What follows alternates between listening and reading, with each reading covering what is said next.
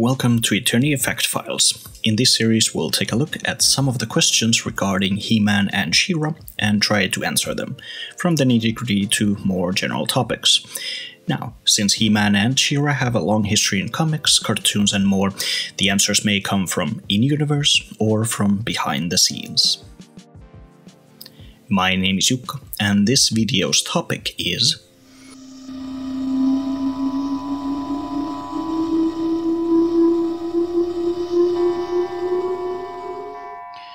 in the reboot 2002 cartoon of He-Man and the Masters of the Universe by Mike Cam Productions, fans were treated with a lot of familiar faces from the 80s action figure line from classic Filmation show. My pleasure, Count Marzo. You know, it is difficult for people like me to make a better life for themselves in Eternia when there are people like you around. I've lived for thousands of years, He-Man, and I will outlive you. In the end, we'll see who rules Eternia. As well as some brand new characters.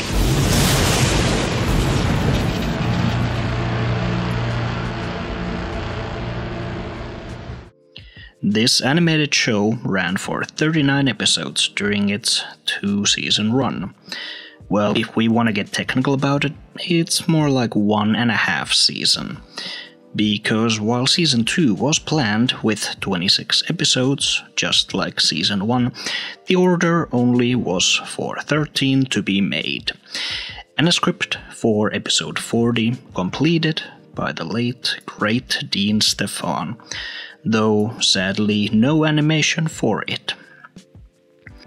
With the series cut short, so to speak, fans were curious to know what the creators had in mind had things continued. And luckily at He-Man.org forums, producer Ian Richter was kind enough to give a Q&A during 2005, where he discussed the ideas for the last 13 episodes of Season 2, as well as their initial concepts and ideas for Season 3.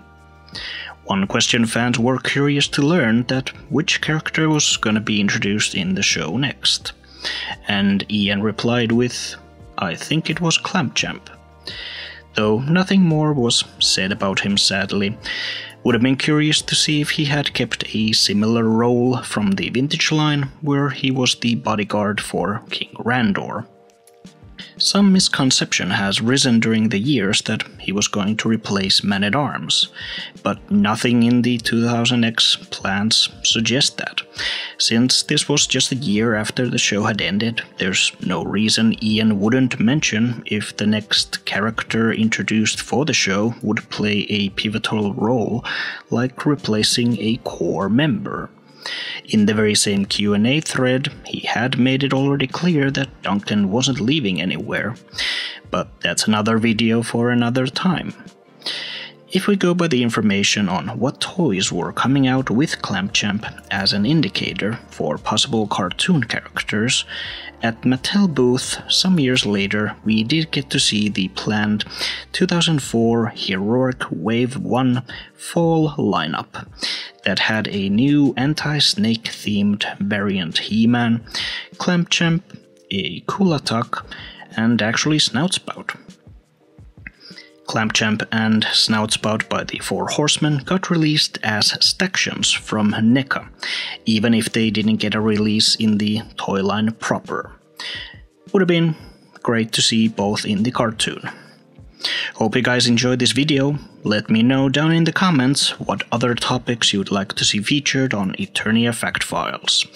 And as always, be sure to like and share the video, and subscribe, because that way the YouTube's almighty algorithm will let other fans also see these videos. My name is Jukka, and I wish you good journey.